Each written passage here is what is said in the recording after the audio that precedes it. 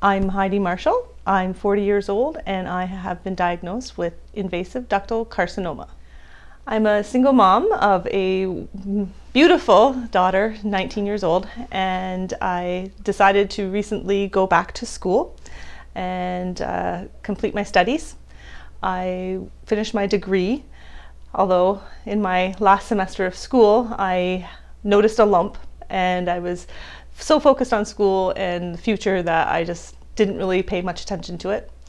So the lump was there and I kept my eye on it and didn't think much of it at first, but after 3 months it was still there. So I decided to go, as I was going to my doctor's appointment, I decided to come forth and ask the doctor for a second opinion. I asked her, said, I know that you're not my family doctor and you're here for another purpose, but I think I found a lump. Would you be able to check it for me?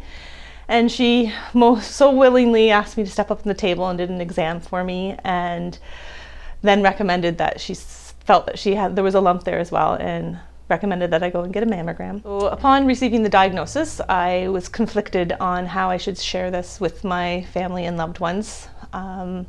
My daughter had just decided to relocate to Ottawa for personal reasons, and we had moved all her things and she was ready to start her new life. So I was really apprehensive on how to break this news to her.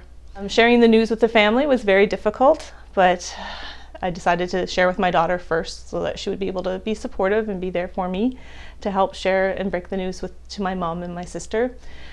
And breaking the news was difficult, but it put things into, again, motion. And with doctor's appointments coming on very quickly, things moved at a rapid speed. This diagnosis, it just put a big pause in my future. I was wondering where my future might go. So I'm trying to stay optimistic and positive as I go through. Final diagnosis is that currently I'm a stage 3A breast cancer, which means that it has spread to to my lymph nodes, definitely, and with the possibility of spreading to other parts of my body.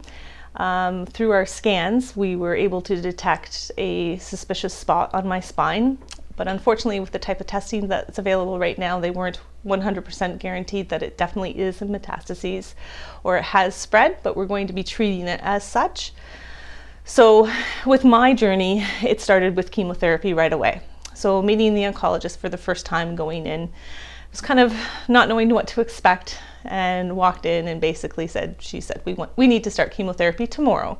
So again, the little whirlwind kind of hit me and I felt out of control through this whole process. At this point, we're not sure if I do have breast cancer that has spread to my spine, and the only conclusive way to find that out is if we actually do a bone biopsy, and I'm not willing to do that. So we're going to just treat it as it has spread. So we needed to start chemotherapy right away.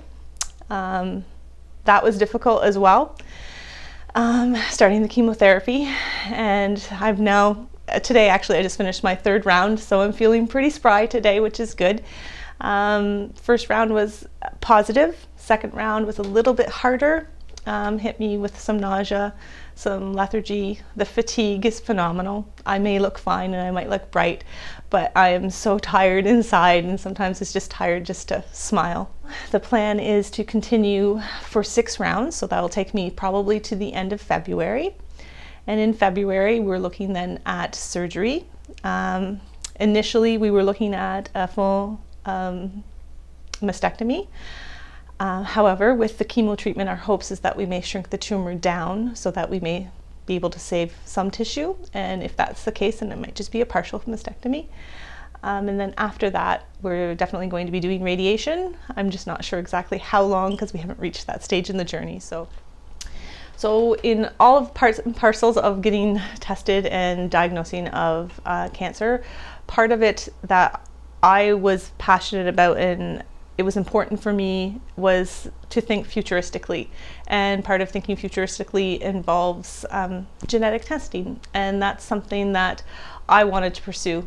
There's been a lot of controversy regarding genetic testing and perhaps what the results may or may not show, or what actually comes along with the results.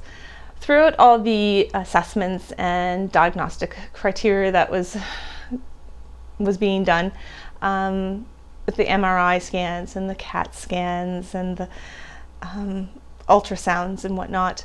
Unfortunately, they weren't able, the doctors, the medical team, weren't able to make a diagnosis 100% that it is stage 4 or the cancer has spread to my spine. We do have suspicious spots that have been found, and that ambiguous term to me has been very hard to swallow because, again, I like to have an answer and I like to know positive or negative.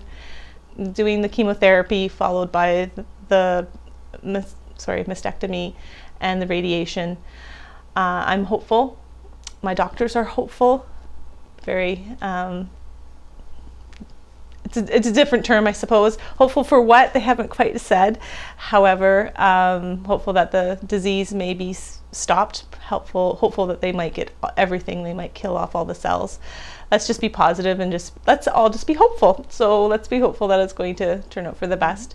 I've just learned to take each day as it comes and accept what it is and try to find the positive in it. And if you're feeling dark and you're feeling sad and you're feeling down, you need to pause and see if you can try to reframe how you can look at that situation, because you can only control how you behave and how you react to the situation. You can't control everybody else's reactions. So, and that's what I've learned is most important right now, is to focus on me. It sounds very selfish, but it's a journey, it's a process.